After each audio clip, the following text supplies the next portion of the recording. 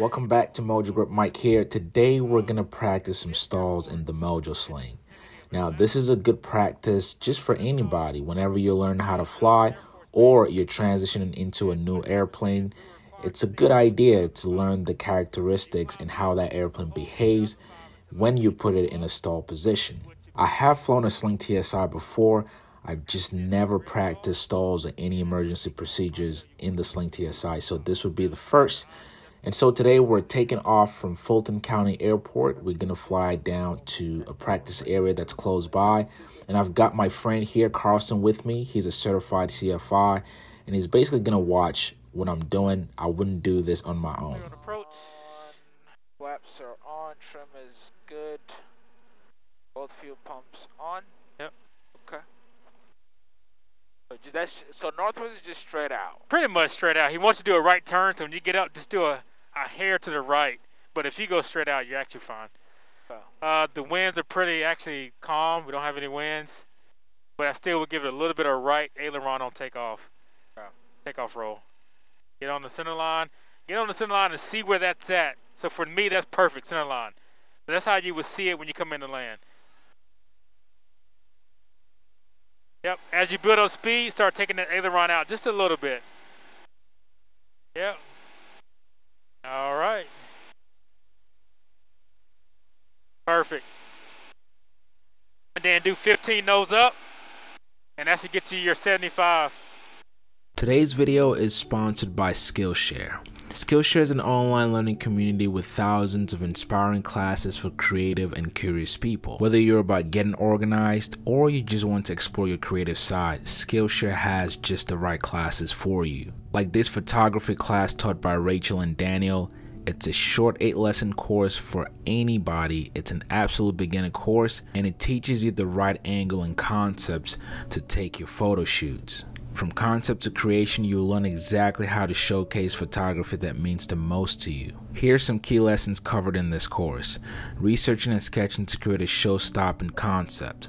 Choosing the right location. And of course, choosing the right lighting. And you'll learn how to style your shot intuitively. Every step in this course is packed with helpful tips that you won't find anywhere else. Right now, Skillshare is running a great promotion. The first 1,000 people to use the link in the description below gets a free trial of their premium membership.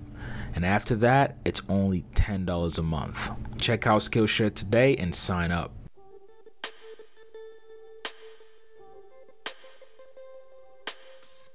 Is that no higher than 4 or 5? 4 or 5, yep, no higher than 4 or 5.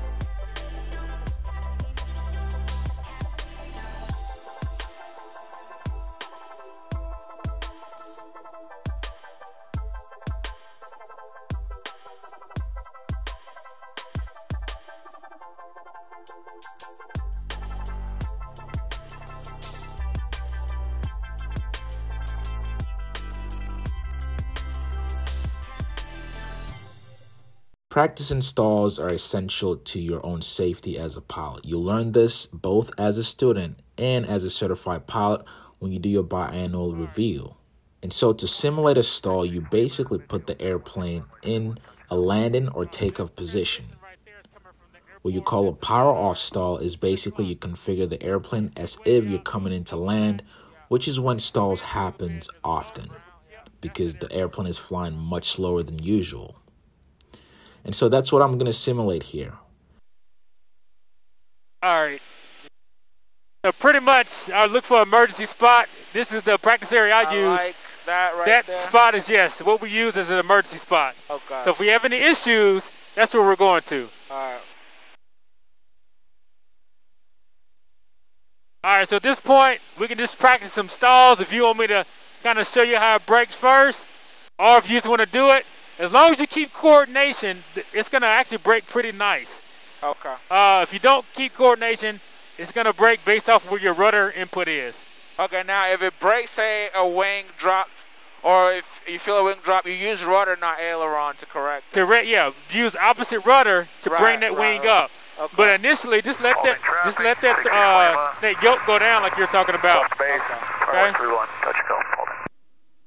All right. Do we need to talk to traffic here? Or No, you don't talk to anything. No, you're good. We're outside of everybody's airspace. We're outside of Kennesaw. We're outside of Dobbins. We're outside of Paulding. This practice area here is good. Right, what we do need to do, though, first is our clearance turns. Okay. Yep. So you want me to go ahead and do that? Yeah, can you do either a 180 or do 290s? I'll do a 180. All right.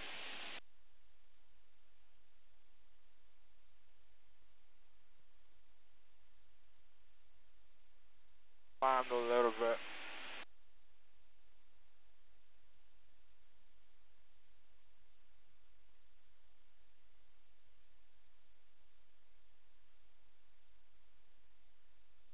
And then when you come back around, put your nose on that smokestack when we come back, the big power stacks. And Paulding traffic, helicopter 684 Alpha Echo, be entering a right downwind for 32.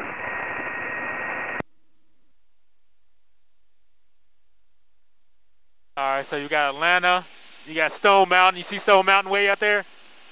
Not much. Yeah, I see that. Yep. I see that. So that's the reference point when we go back. All right, where's the smokestack you want? We got to keep going around. Okay. So that's Dobbins Air Force Base right in front of us. Okay. That's Kennesaw Airport right here in front of us. Gotcha. And then the smokestacks are coming around. All right. Yep. And now what I want you to do, once we get headed towards those smokestacks, is configure for slow flight. Yep. Okay. And you can do it without flaps. You're fine. All right. Hold on. All right, so I'm coming into land. Yep. Gonna pull my power back. Maintain this altitude. Starting and adding your flaps in. Once you get to that, yeah. And Paulding traffic, 66 Lima's upwind, runway 31, Paulding County. And trim the, so that way you're not fighting the plane. And Griffin Paulding traffic, 684 Alpha Echo, right downwind 32, Griffin Paulding.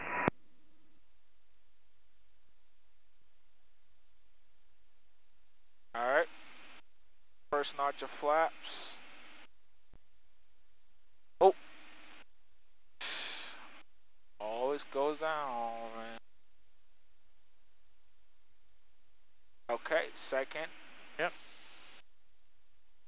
You want me to put full flaps in? Yeah, go ahead and do full flaps and get a descent going in, a 500-foot descent. Okay.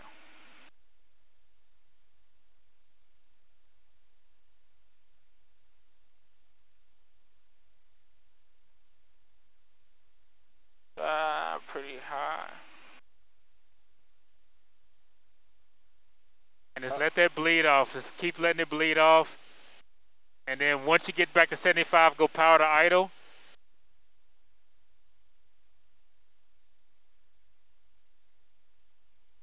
Alright. So let's get power to idle now. And just hold that altitude. From the north hangars to hold it right here. Hold it. Hold it. Keep your coordination. Look outside the plane. Just hold it. Hold it. Hold it. Hold it. Airspeed. Hold it. Hold it. You're good. Hold it.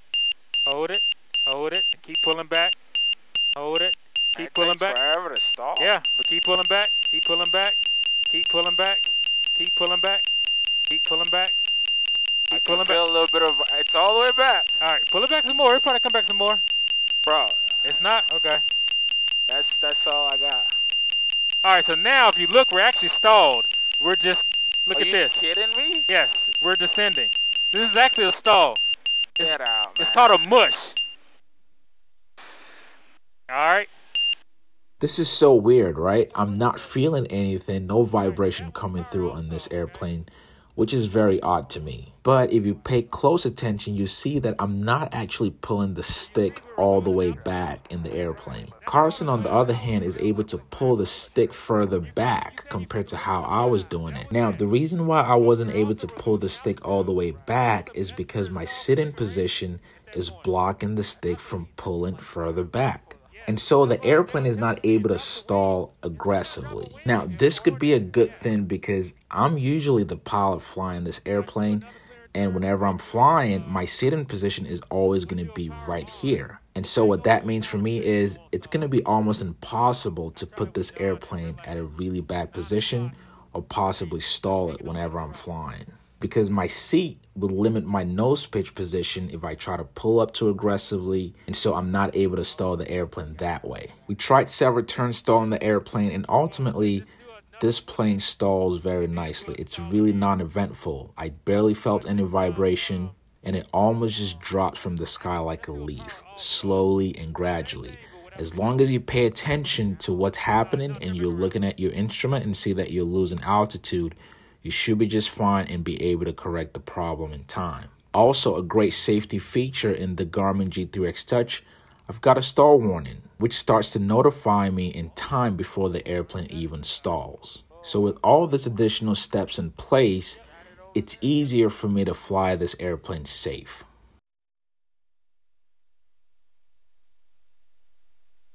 All right, so this time slow it down, but don't add any flaps in.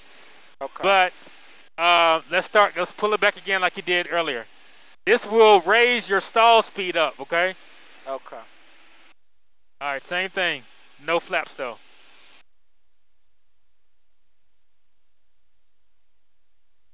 Just pull the power out, or Yeah, you can actually pull it back now and just hold that altitude. Try to keep coordination. And just keep pulling back. I think the vibration I feel is from the prop, Ah, I gotcha. Not the actual buffet. because I can kind of feel it right now. Yeah, that's the prop, yeah. Yep, keep pulling it back. Try to hold that 4,005. But we're down, so try to hold 4.3 right now. Yep. Keep pulling back. Keep pulling back. It's gonna break. It feels like it's breaking now. Feel a little bit of speed. Yep, keep holding it. Keep holding it. You got it full back? All the way back, All man. right. So you see we're losing altitude still. Yeah. This is stall? So what is it that I learned today? I learned that the Sling TSi is just as good as I thought. It's a safe airplane. Stall is non-eventful, but it was important for me to know the characteristics of the airplane if it were to stall. That way I can recognize it in time. It's also important to understand that an airplane will stall at any speeds. Doesn't have to be slow. You could be cruising slow or fast. If the airplane surpasses the angle of attack, it will stall. But as the pilot in command, it's important to recognize it early and be able to correct the problem. And hopefully you've got enough altitude under you to correct the problem. And that is it for today's video. I hope you guys enjoyed it. Thank you so much for watching. If you did, please give the video a thumbs up. Let me know your experience in the comments below. Again, my name is Mike. Make sure you subscribe to the channel with the notification bell on. A great way to support MojoGrip is by becoming an MVP member. Go into mojogrip.net/MVP and sign up there. Or you can just click the join button here on YouTube. Thank you all so much for your support, and I will catch you on the next video.